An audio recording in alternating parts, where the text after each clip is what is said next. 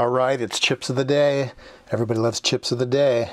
Whoever donated these parts to the store, somebody gave them to the store, and the store just sold them as a lot, saying, "Here you go. You make heads or tails out of it." A lot of times engineers will be designing a circuit and they're not quite sure which part they want, so they buy a bunch of them to try them out, right? And this guy must have been doing that because these are all 74-125s, which is a tri-state buffer, but all different flavors. He has a AHC, an AHCT.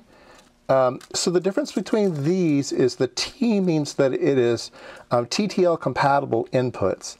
And the other one is CMOS levels. So this one's TTL levels, that's one's CMOS levels. He also has a VHC1G. Oh, these are all 1Gs. Yeah, it's a different one. I'm not sure what VHC, I don't think I've used that one before. I don't know anything about it. And then this one is an LVC. Low voltage CMOS, we've seen those before. And this one's 2 gates. So these are 1 gates, this is a 2 gate. So all different flavors, but they're all basically 74-125s. So let's take a look at that on a data sheet. All right, so this one is a 74 AHCT, 1 gate, 125. So this one will work 4.5 to 5.5 volts, 6 nanosecond Zoomy times. And so if people aren't familiar with what a tri-state buffer is, if this wasn't here, then it would just be a buffer. The input would be equal to the output. It would just be a buffer. And why would you want a buffer? Well, you might not be able to drive. Maybe your device over here can only drive 1 milliamp, and this thing can drive several milliamps, and you want to buffer it. A lot of times they used for actual buses, back in the days when they had buses. I mean, we still use buses, but I mean, back in the old 8-bit, 16-bit days, you were always dealing with buses. Now you might have a USB bus or something like that, so only a couple lines, but you can use these things. They are tri-stateable. So what does tri-state mean? Well, if you have a normal gate, okay, a normal gate might look like this, okay. You have a push-pull and you have an output, right? And so it can either be high or it can be low, all right? And what if you have a whole bunch of people who want to talk on this same line? Well, one guy can't be low when you're driving it high. You'll get a collision, okay? And so this is a tri-state line that comes here, output enable. So when the output enable is low, then this thing works as described. But when it is high, then there's no output. And both of these transistors just float. And so you can do whatever you want out here, and this thing just looks like it's not there at all.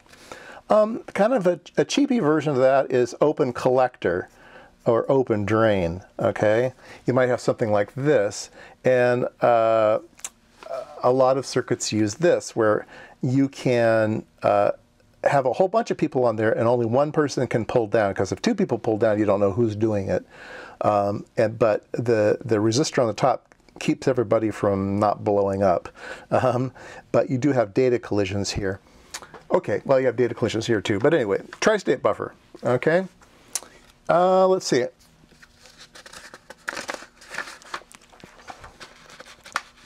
There are these funny little packages.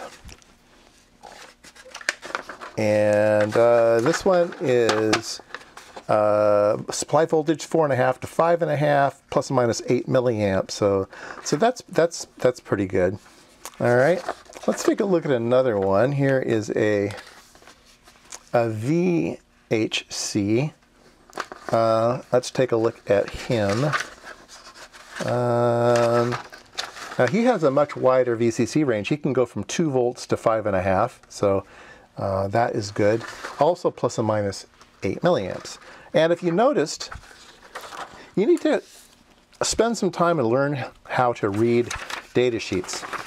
Data sheets are confusing, all right? So on this data sheet, these are both Oh, this is on semiconductor. Okay, so on semiconductor and Texas Instruments. So Texas Instruments says input high current, output low current. So it's spelled right out here in milliamps, okay? If you take a look at the on semiconductor and you look for something, I always look for units. Okay, voltage, microamps. I don't see any milliamps anywhere, so you kind of have to go inside one of the specs. There's a voltage output level, and for different load conditions. And so here is the 8 milliamps. It's kind of hidden under the test conditions instead of actually something that's, you know, published. So yeah, you need to learn how to read data sheets. Everybody does it a bit differently.